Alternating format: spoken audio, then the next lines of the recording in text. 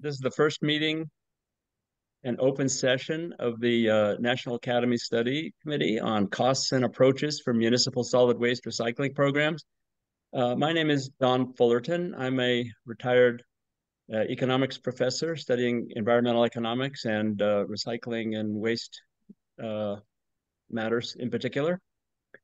For more information about the committee and the committee's work, please visit the website. Questions can be directed at Andrew Bremer, and his email address, I think, is going to be listed there in a second if it's not already. And the other National Academy staff and their contact information can be found on the project webpage. During the next hour, we're going to hear a presentation from the EPA on the study context and goals and other information important to the committee's work. EPA's presentation will be followed by a roundtable discussion and Q&A with our committee. I might note that because of time limitations, that discussion will have to be limited to the committee and the EPA, but other members of the public can submit input and feedback at the project's website or to Andrew Bremer directly at his email. So this discussion is an opportunity to gain a deeper understanding of EPA's goals and what they're looking for in a report, and how they might use the committee's eventual recommendations. Committee members may also ask questions to clarify any aspects of the committee's statement of task. We'd like to begin first by asking our provisional committee members to briefly introduce themselves, and we'll start with my committee co-chair, Deborah Reinhardt. Hi, I'm Debbie Reinhardt. I'm a professor emerita from the University of Central Florida in Orlando.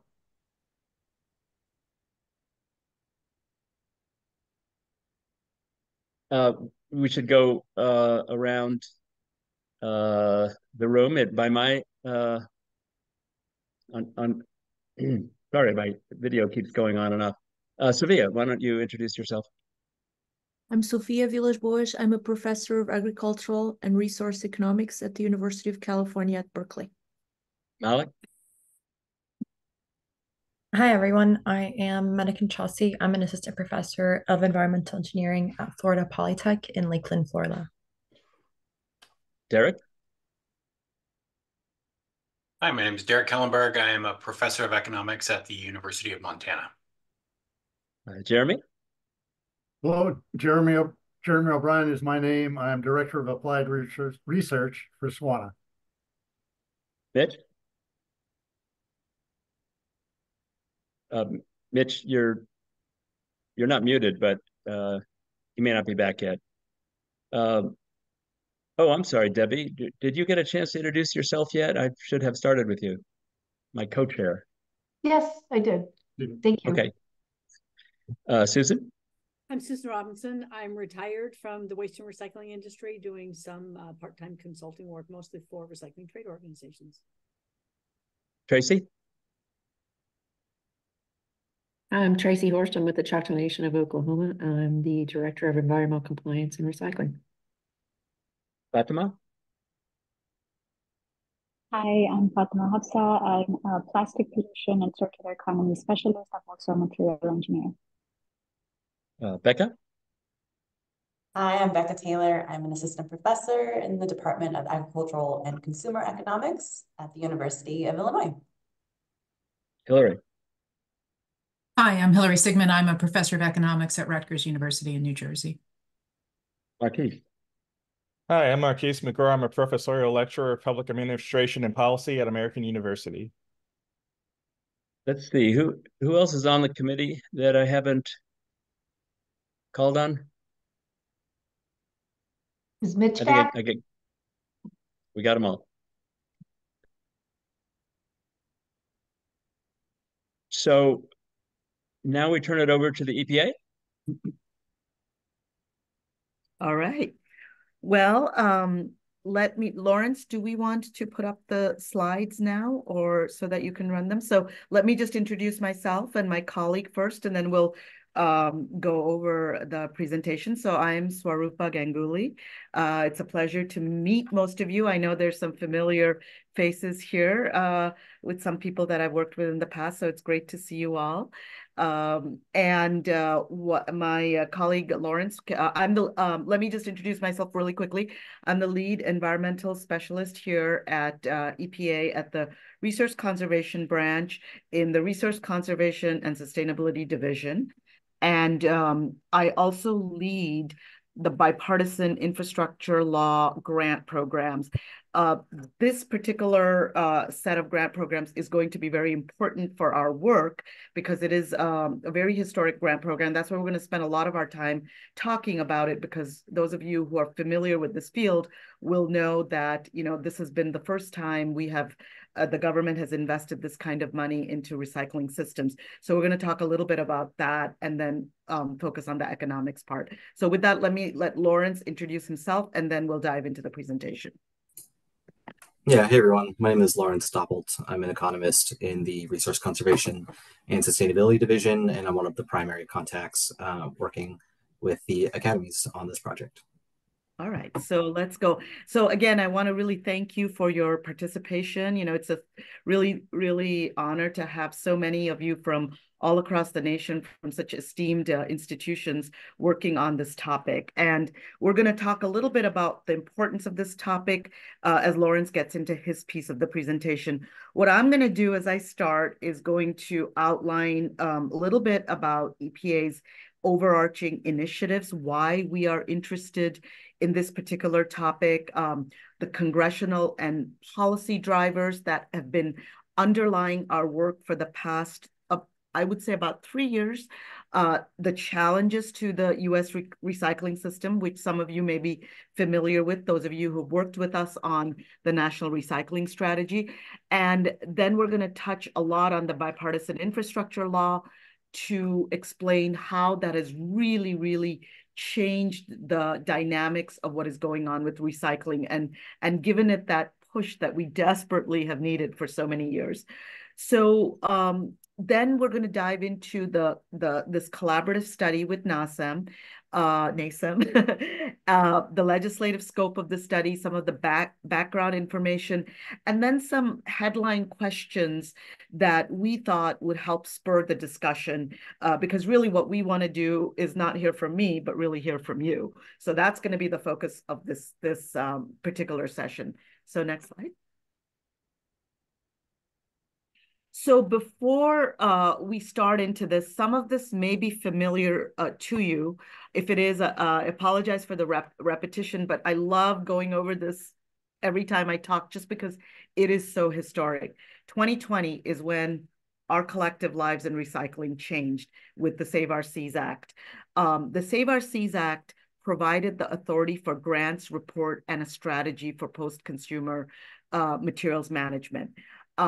At the same time, this is a little bit out of order. We also released a draft plastics strategy for plastic pollution in 23, but back to, again, 2020, what happened was in November of 21, about a year after the Save Our Seas Act was passed, and I will say when they passed the Save Our Seas Act, and this is a little bit of a nuance that comes, you know, being in the government, it gave us the authority, but it didn't give us any money. So we said, okay, this is great, but is this actually going to come with any money? So we waited for a year patiently. In 2021, we released the National Recycling Strategy. So some of you may, you know, a lot of you are probably familiar with it. We released it as a part one of a series of building a circular economy. The reason we said part one of a series is because we really, really wanted to focus on recycling. My particular branch, the one Lawrence and I work on, our focus is on the bread and butter of recycling system, MSW recycling. And, you know, we'll talk about really what that means in terms of materials. That'll be very, very important for your analysis, because a lot of the economic analysis is going to be highly dependent on the material streams. So again, back to 23, we released 2 other strategies, which are still in draft. The national strategies to prevent plastic pollution and the National Draft Strategy for Food Loss and Waste. Now, I'll just caveat this. So these are three distinct things. You know, there's MSW, which was the focus of the recycling strategy. There's plastics, which are included in MSW, but can be much broader. And then there's food loss and waste, which also is included in MSW, is much broader, can be much broader. Again, these are all going to be very important as you start your analysis to understand what is the scope of the materials. So getting back to one of my favorite laws, the bipartisan infrastructure law, the reason we love this one, it was also called, by the way, the longer name for it is the Infrastructure Investment and Jobs Act. We, in the government, we just call it bipartisan infrastructure law to sort of highlight its bipartisan nature because it was passed by both houses of the Congress, but also because this is what funded us, actually gave us the funding authority for our grants program. So again, Save Our Seas gave us the statutory authority, Bill gave us the actual funding. How much, you may ask? So what it gave us was $275 million for the solid waste infrastructure for recycling. We call it SWIFR for short. I love that acronym because it's easy to remember. That particular program is what we call a no-year funding. Again, there's a nuance to this. No year means that it's not necessarily based on appropriation. So even though we get funded every year, it's a non-appropriation based funding. The other thing that's a very important point to note, the SWIFR program was funded under Save Our Seas as the statutory authority. So even though it was the money was given under Bill, it was given the statutory authority under Save Our Seas, which is a permanent authority. That is very, very, very significant because a permanent authority means it's possible we might get funded again after those 5 years. Possible. We're very optimistic that because of the statutory authority. The next one, the RIO, the Recycling Education and Grant Program, it's technically in the congressional language called the Consumer Recycling Education and Grant Program, but we at EPA are just calling it Recycling Education and Grant Program. This was $75 million to support recycling education systems. Some of you may have seen the RFAs that came out last year and the selections that were made. What I will say for that, again, the nuance here is that was not under Save Our Seas, so there was not the permanent statutory authority under RIO. And then again, there's been $25 million to fund a battery recycling program. That's not under my particular branch. So if there's more information on it, I'd be happy to get it to you. But for the purposes of our study, I really want to highlight SWIFR and RIO. SWIFR because it's infrastructure, because it's state planning. We'll get into that a little bit. And then RIO because it gives some of those softer skills, you know, the education outreach, which, you know, makes recycling a very interesting study because it's both soft, you know, it's both an economic issue, but it's also a consumer behavior issue. And Lawrence will talk a little bit about why that is the case and why that's going to be so important to our study. Then there's more to come. There's a recycling measurement guide that we're working on that will help give some guidelines to states on how to measure recycling. Again, that's going to be very important from an economic point of view. There's also a map of the U.S. infrastructure. The map was already released. There's also going to be a study on the amount of funding that's going to be needed to sort of galvanize U.S. Recycling infrastructure. That was a study that was required by us, again, by Congress, by appropriations. We are in the middle of finalizing that study and sending it to OMB. And there are other pieces of legislation that we follow. Just today, I heard, this was fresh off the press, that both the Recycling and Composting Act and the Recycling Infrastructure Act, two pieces of legislation that we have been following, just passed the Senate, have gone back to the House. So those will also provide, one of them, actually, the Recycling Infrastructure Act is another grant program that will provide money to rural recycling, and the Recycling and Compost Act will provide money for data collection and for national composting study. I mentioned those because we've been tracking them for a long time. They were introduced about a year ago. We didn't know where they were going, and just today, the fact that they passed the Senate gave us some optimism about those two pieces of legislation. So next slide, please. So again, you all, those of you who are familiar with recycling and who helped us with this, with the National Recycling Study, the strategy, you may be familiar with some of these challenges. And again, the study really focused, the National Recycling Strategy really focused on MSW recycling. And I think that's a theme that I want to continue to emphasize, is how different that is from other types of recycling. So MSW recycling, the way we look at it and the way the National Recycling Strategy, I would highly recommend those of you who've not read it to read that, because that's kind of our foundational work, really looks at what most of the things that go through the MRF. So your paper, your aluminum, your glass, your metals, some of your plastics, things that have economic value. That's, Lawrence and I were talking about that. And I think that is one of the reasons why that particular set of recyclables is so important. And these are the challenges, and they're fairly basic challenging. First is the confusion on what materials can be recycled.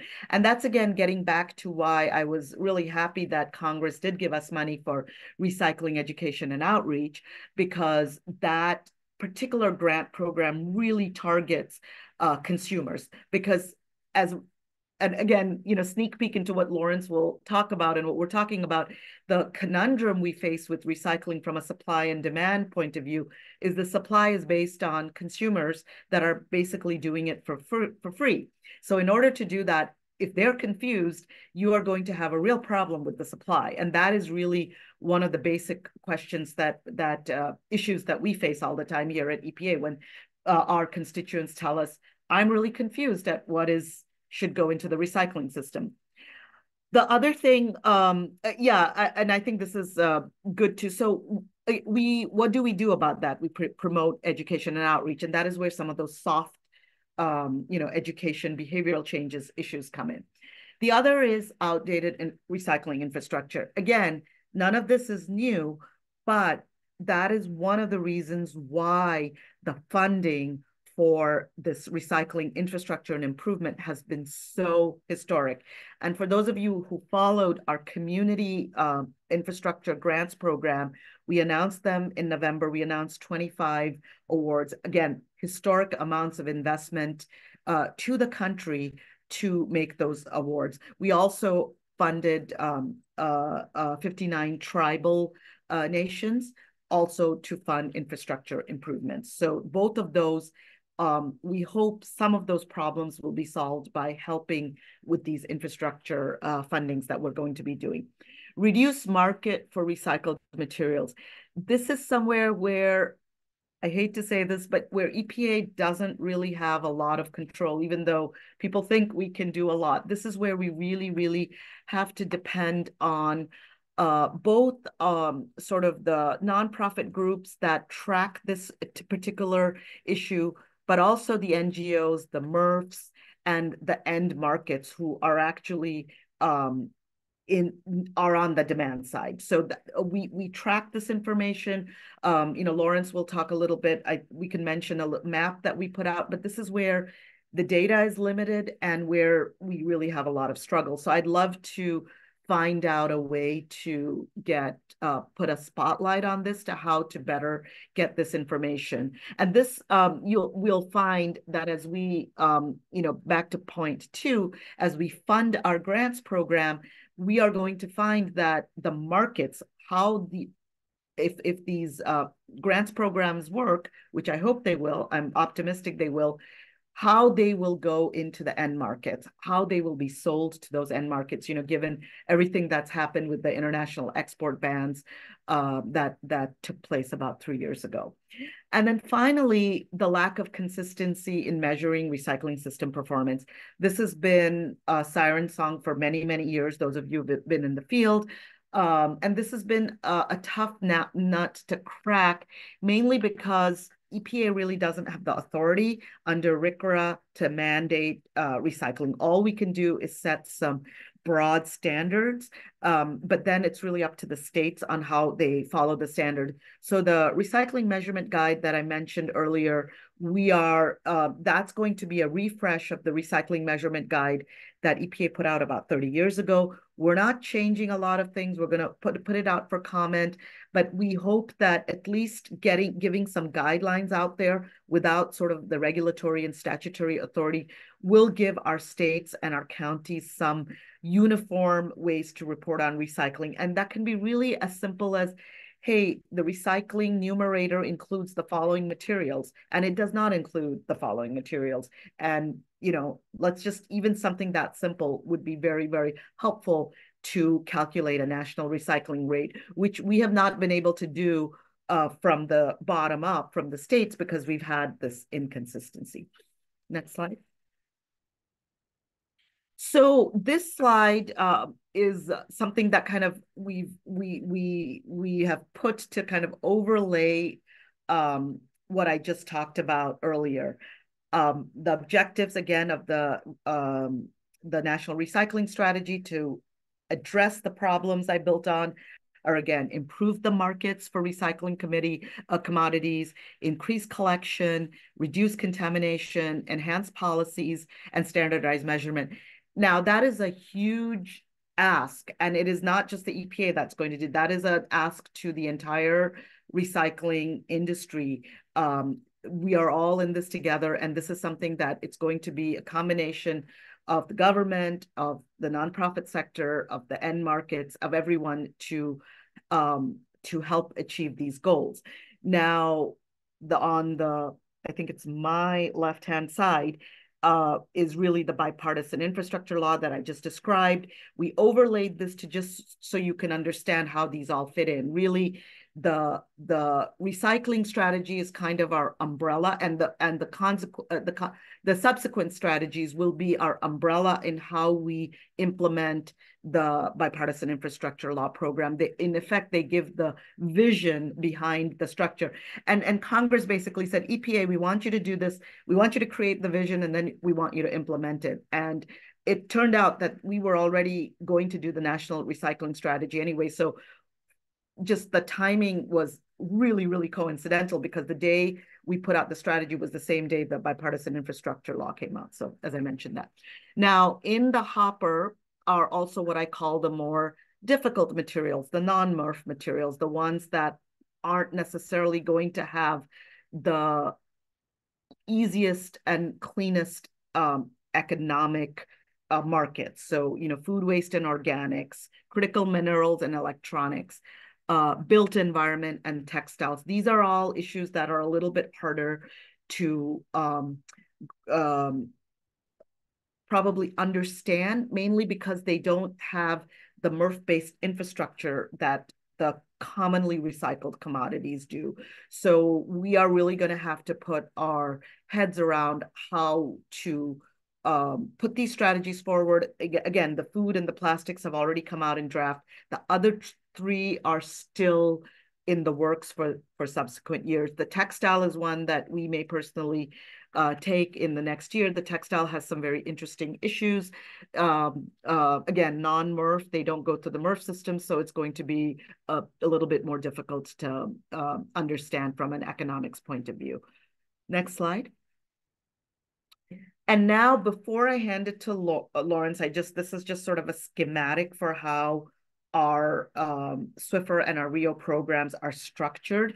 Again, Congress gave us a fair amount of leeway to design these programs, and we designed it with all our constituents in mind. So the grants for the communities really goes to the local governments, or as in congressional parlance, it was called political subdivisions. So it could be, anything from villages to councils to barrios all over the US and Puerto Rico.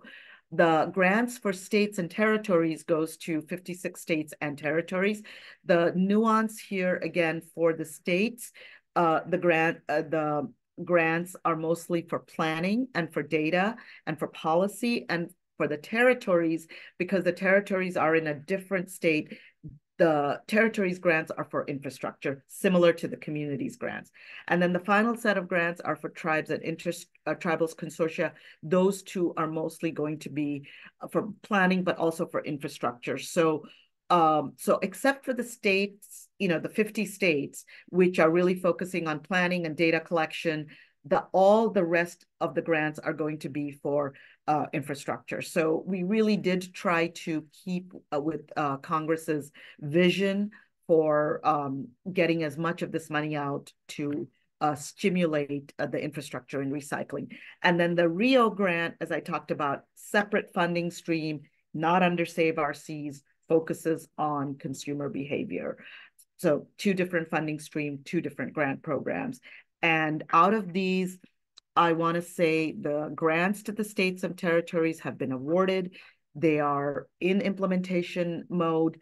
The grants for communities, tribes, and for the Rio have been selected, and they are in the process of being awarded. I think for communities, every day I get a new number. I think 3 have been awarded. So we are really enthusiastic about trying to get them awarded and over to our constituents as soon as possible. And with that, I think Lawrence, then you are going next to talk about some of, Lawrence is going to drill down into the mechanics of these programs and then go into some of the questions that we are going to ask. So thank you. Yeah, thank you. So I'll pick up where Super left off. I think, we've been talking a lot about the grants and these kind of national policies and programs, but I think this really helps inform the study that we're looking to do with the national academies because, recycling activities happen at the local level. It's the municipalities, it's the tribes, and sometimes the states that implement these programs. It's not really from the national level we provide guidance, but it's really like the municipal programs that are implementing these activities. And so it's good to look at, these entities requested funding from us, and these are the sorts of things that they want to use the money for. These are kind of like their top line, high priority activities as they relate to recycling that they want to spend this money on. So for this first one, the infrastructure grants for communities or the political subdivisions, some of the activities that these are eligible for, that are applicable are like purchasing a new fleet of recycling vehicles for curbside pickup, construction of drop-off stations, construction of composting facilities, and also updating their management plans or their waste characterization studies. And so 76% of the funding for the communities will also benefit disadvantaged communities. And the eligible entities are really any sort of like local government, city, a county, a township, a village. They really just had to provide some sort of proper legal documentation that they're considered a political subdivision of their state. And so these are really the largest EPA investment in recycling infrastructure over the last 30 years. And there are, some methods to improve local waste management systems. We're trying to meet Congress's goal to create a stronger and more resilient recycling system. But there are other objectives that go beyond recycling and waste management. So things like reducing greenhouse gas emissions, keeping those materials out of the landfill, creating jobs, and strengthening supply chains. And this is just a graphic showing like the distribution of the projects that are happening on the local level. So you can see a lot of composting and a lot of MRF equipment and drop-off transfer stations. So really the kind of core MSW materials along with composting and some reuse. And then things not as popular, anaerobic digestion and construction demolition. And just to show where this is kind of being distributed across the country, there's at least one grant per region This is also available on the website. If you go to epa.gov, you can see a full list of all of these grantees. So for the states and territories, as Swarpa mentioned, this is for every state, the District of Columbia, and 5 territories. They all opted into this program. This is a non-competitive program, meaning that they didn't need to compete to receive the funding. All they needed to do was express formal interest, and they would receive funds. And every single one who was eligible did opt in. And I think that this fact that everyone opted in really demonstrates that there's a real need for recycling funds beyond just the physical infrastructure and equipment. A lot of states and local governments really struggle with the planning aspect and having enough data to really understand whether their recycling programs are being effective. So these things like planning to advance their post-consumer materials management, collecting data, and supporting the state-led implementation of those plans are really important on the state level. Every state, DC, and the territories will receive between $370,000 and $760,000 on their own to help and reach these goals. And then for the tribes and intertribal consortia, this is almost like a mix, almost like a combination. The tribes and intertribal consortia can use the money to develop or update plans, implement their data collection efforts, or they can use it for infrastructure and equipment to expand their materials management infrastructure, demonstrate an increase in the recycling rate or the quality of materials collected. This one, I think Swarpa mentioned, but 59 total awards, about $40 million total for this grant program, with, again, at least one per EPA region. And 100% of the funding will benefit disadvantaged communities. And I think one kind of unique feature of this funding opportunity is that it allows for the purchase of much needed equipment and provides sufficient funding to meet this goal, which is not really found in many EPA or other federal agency grants for tribes in particular. And this is the distribution. It kind of correlates with where a lot of the tribes are located in the United States, but again, at least one per region. And then the last one is the recycling education outreach grants. This is kind of the other side of recycling, not just the infrastructure and equipment and planning, but making sure that the people who are going to recycle and who we want to recycle understand how the system works and what can and cannot be recycled in this current recycling system. And so the projects must, as you can see, inform the public about recycling programs, provide information about materials, and help increase collection rates and decrease contamination. This one, pretty much any sort of entity is eligible. The states, local governments, tribes, nonprofit organizations. And then we have just a couple of the initiatives here, like Justice 40. At least 40% of the funding will go to projects benefiting disadvantaged communities, and at least 20% will go to projects that serve low-income, rural, or Native American communities. And this is the distribution of the Rio grants that are being awarded. Again, you can find this online.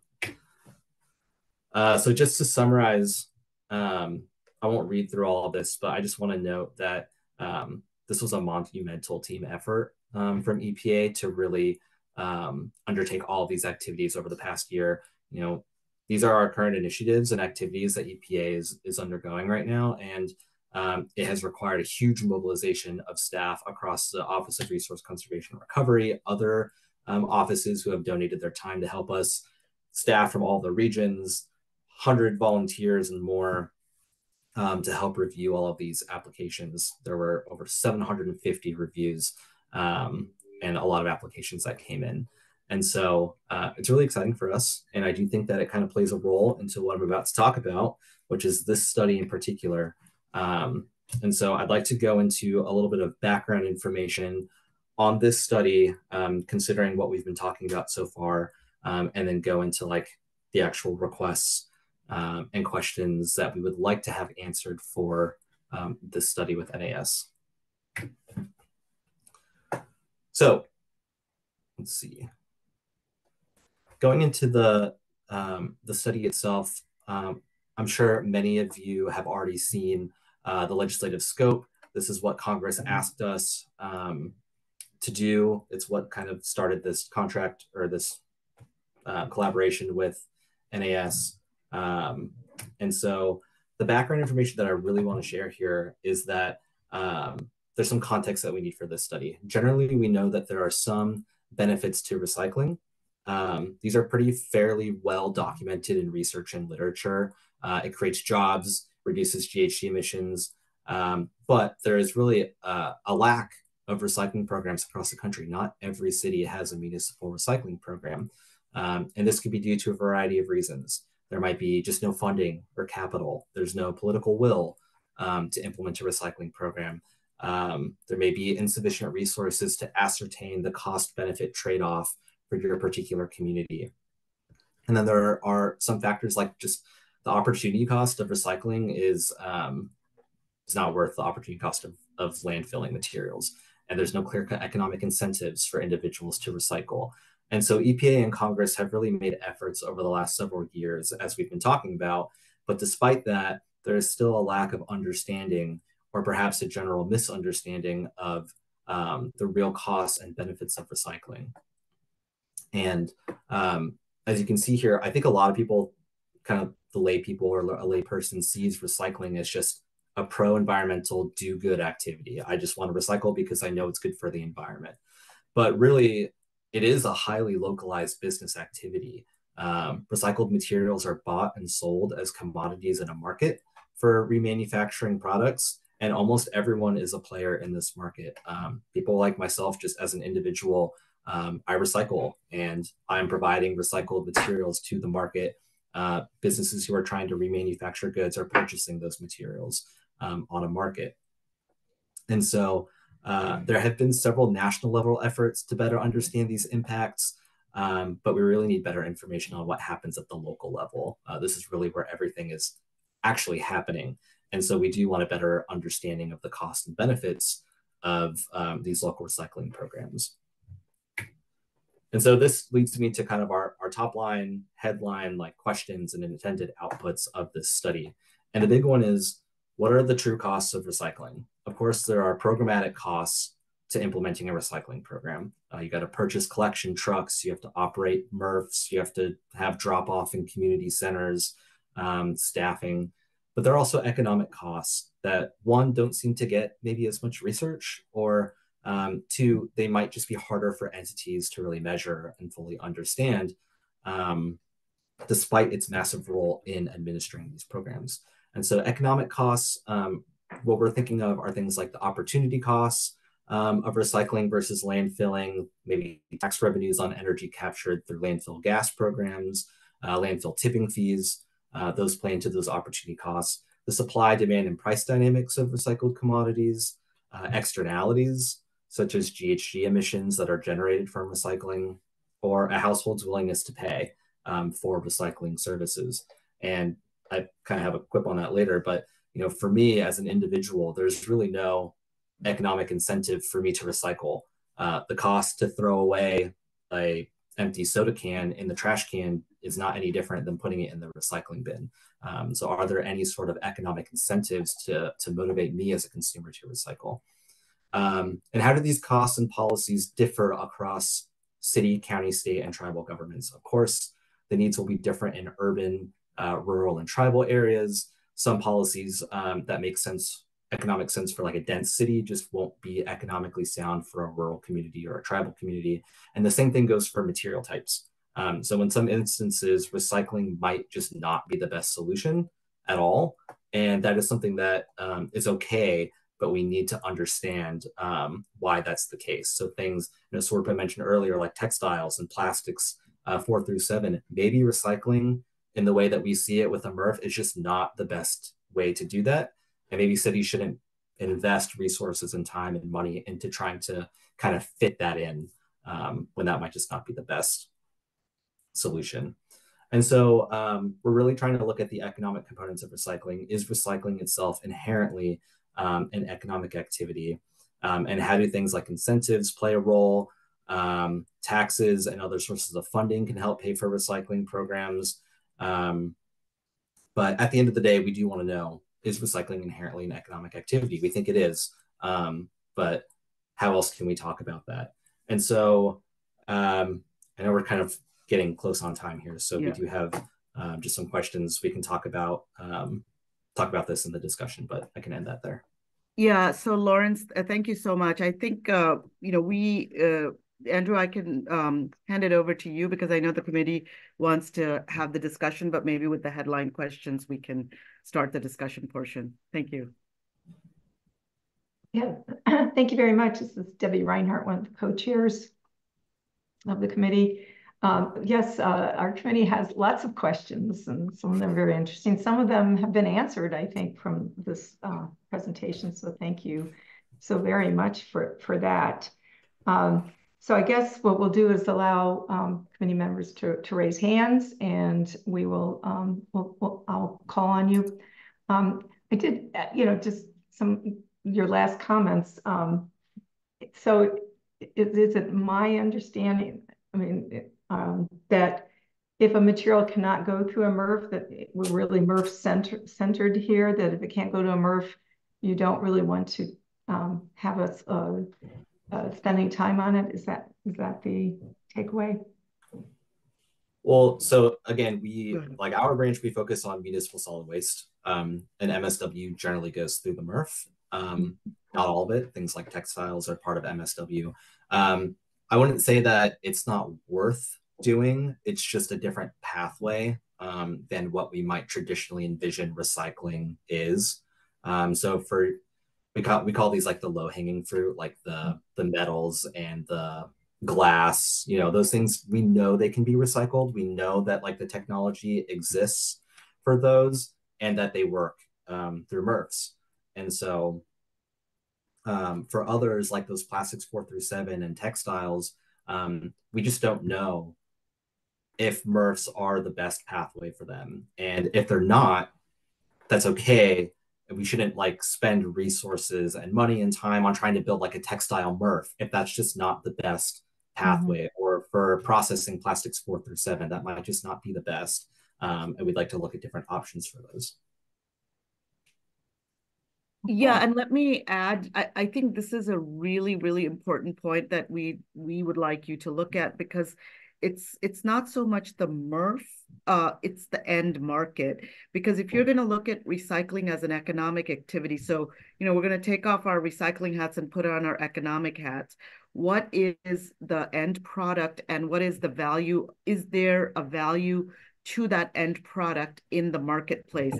One of the challenges we've had with recycling is because of the China, the international export bans, I should say, we didn't really have a good sense until 3 or 4 years ago what the price of that end product was, because we were exporting it. Now that we are not doing that, what value does that end product have in the marketplace? So that's the way I would phrase the question, rather than what goes through the MRF or not. For example, critical minerals, that's another area that I highlighted. We have critical minerals that have a lot of economic value. There's gold and silver.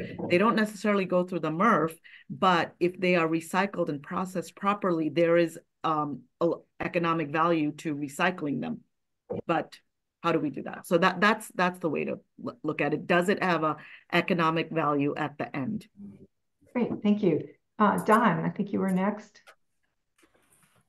Thank you. Thanks for the wonderful presentation. I learned a bunch of things that I didn't know about how involved EPA is in recycling. Your presentation focused on federal grants in particular. And so we listed all the grants and all the money going to state and locals for governments for recycling and education and outreach. And that's all wonderful. But there are other federal and state policies that could facilitate local recycling. And in fact, it seems to me that it's possible that different ways for the federal government to spend money might involve creating markets for these things. Like the other point about your presentation is that you focused on things that there's a market for. Well, we might be able to reduce landfill costs and recycle more materials if there were policies that could create markets for things that don't now have a market. And so I guess the question is basically, is it, are you interested for us to discuss some of those options with pros and cons? Because, you know, I think for economists, it's not all about market prices and quantities.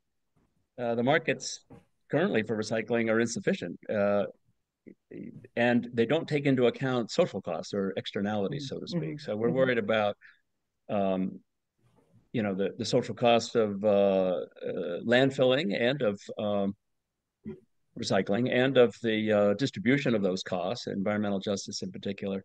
So, you know, I know all these things are listed in the list of tasks, but we want to look outside the market. And so I don't think we want to have our hands tied by looking at things that can be bought and sold. You know, even the economists here know that there's value, social value in these other things. Lawrence, do you want to answer that with the social cost of waste that we've been looking at?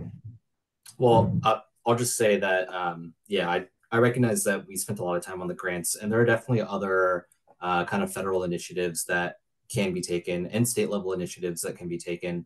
I didn't really have a lot of time to go into things like a container deposit legislation, like bottle bills. Those are some guidelines that on the state level help impact markets on the local level. Like states have their own bottle bill legislation, and that affects whether people are maybe more incentivized or motivated to recycle their bottles and cans than without one.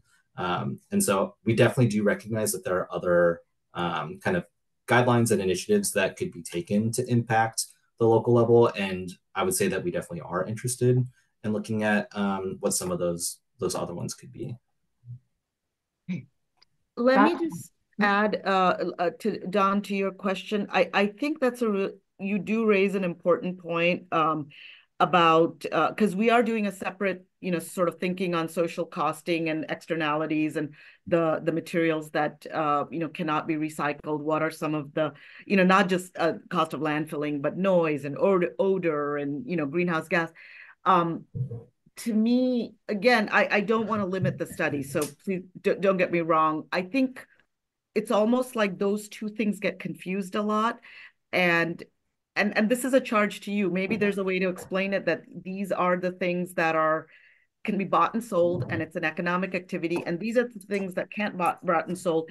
There's still value to it from a social cost point of view, but they are not necessarily things that can be bought and sold. You know, they have to be created markets. There have to be additional incentives. There have to be more policies, but they have inherent value from the social cost point because they are avoiding landfilling. So maybe look at it in those through different lenses, because my concern is these two get conflated a lot, and then we get back to recycling is inherently a do-gooder activity. That's kind of what I'm trying to avoid, but it's hard to explain social externalities to non-economists sometimes. And I count myself as a non-economist. So. Next question. Fatima, did you get your question answered? Yes, mostly. Okay. Do you want to elaborate? Yeah, I think I'm just I mean, this was excellent. Like, thank you for the description. I'm just worried about how we're seeing recycling as a part of like a value chain, or could it perhaps ever be considered like a community-driven activity? Because I'm being very mindful about who has access to recycling programs and how value chains are built. And this ultimately will impact communities that don't have access to infrastructure, right? Like communities that are far off. And then it becomes an environmental justice. Like if we're going to start off there, then we're excluding the justice aspect right away, right? Like we're couching it out from our scope right away. And so I'm just trying to be mindful of, can we perhaps think about community-driven value, which obviously people assign different values to different things. So I'm just trying to think about like, how do we think about it, not just as an economic activity? I hear you with, is recycling just a do-good activity, but I'm trying to think about how to frame it so that we're not excluding the justice aspect right from how we frame it.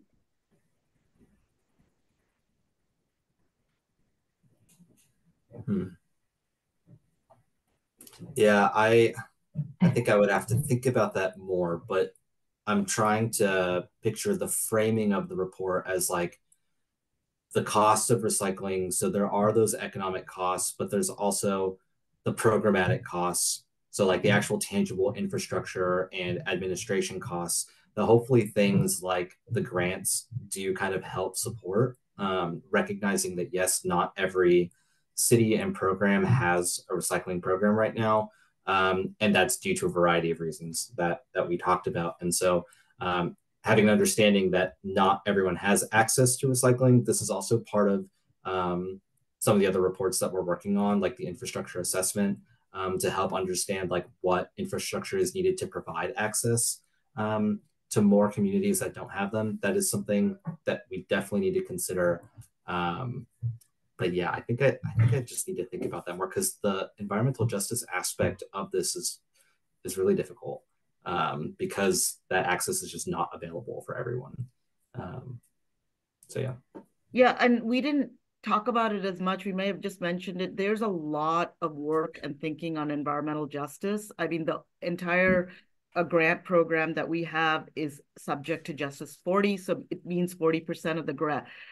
So I understand that that's, you know, a concern, but I will say there's a lot of work that is going into that area. So my sort of suggestion would be to keep the study more focused on the economics part of it, just because you don't want to have too many things going on with the study. I mean, again, admittedly, that's a very important area, but there's a lot of work that's already going on, and there's other studies that we're doing on. In fact, you know, I mentioned we're doing a social cost of waste, that we're putting 40% of our grant money into social justice issues. So I see them as, you know, complementary but different things, if that's helpful. Great, thank you. Mitch, you've been very patient. Yes. You're muted.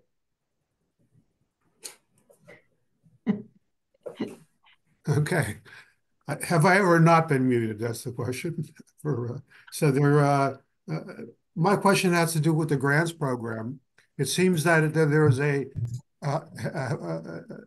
high and appropriate emphasis on disadvantaged communities, places where the need is great, where significant improvement can occur. Might there be also a little niche for high performing or highly improving programs that can serve as exemplary role models for other ones?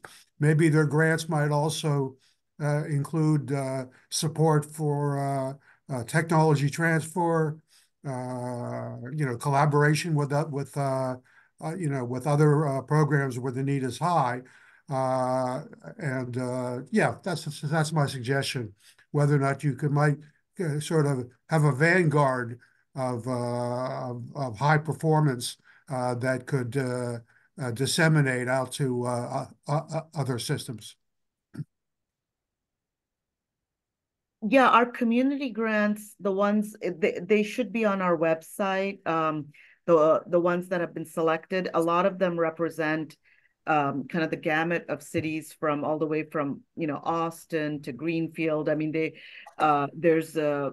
really represent sort of the range of cities across and communities across the world, across the US, sorry. So I think that we will see that once these grants are implemented, we will see a lot of great case studies.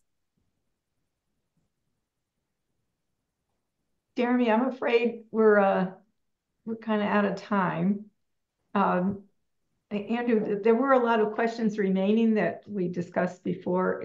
So do you think it'd be possible to summarize these and maybe just get some written responses? Maybe that's something that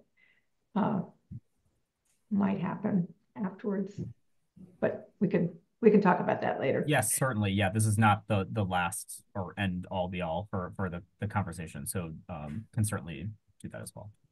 Well, I just want to wrap it up by saying thank you so very much for the very thoughtful presentation and task description that you've provided to us to kick us off. And we're all very excited to be part of this study committee and looking forward to working together and hopefully meeting your needs. But this was so very, very helpful.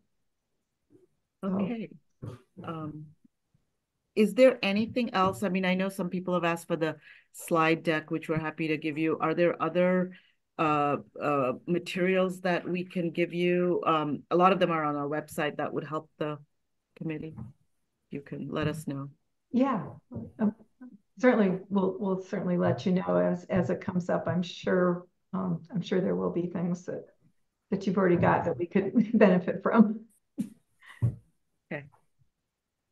Okay, Andrew. Yep, and we can help facilitate that, Swarupa and Lawrence. As you flag things for us, we can certainly for any of your reports or notices of grants, anything else like that, we can kind of facilitate. Okay. And make sure that is available as part of kind of all of the committee's materials. So, if we could start off with a list of recommended reports and papers, that would probably help accelerate our efforts. And then once we identified those, then maybe you might, Andrew, help us get them. Okay. Great.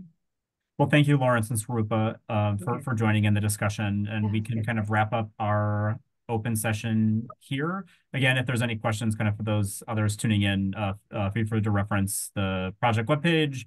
And my email was on the holding slide earlier, and is also available on the project webpage for any further questions and comments. So thanks all. We will. Thank you, everyone. We were thrilled to have work with all of you.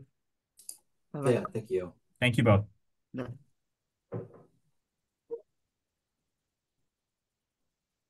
Great, thanks. We will quick pause. Maggie, welcome to the committee. We'll give our committee members a quick bio break if that works, just a couple minutes. Could we convene, let's say 4:08? Can we stretch it to an 8-minute bio break? I know there was a need to kind of get up and bio break, get a snack or lunch. And yeah, we'll see you in a couple minutes. So let's say 4:10. And Maggie, we can connect now to make sure everything's, see you all in a few minutes.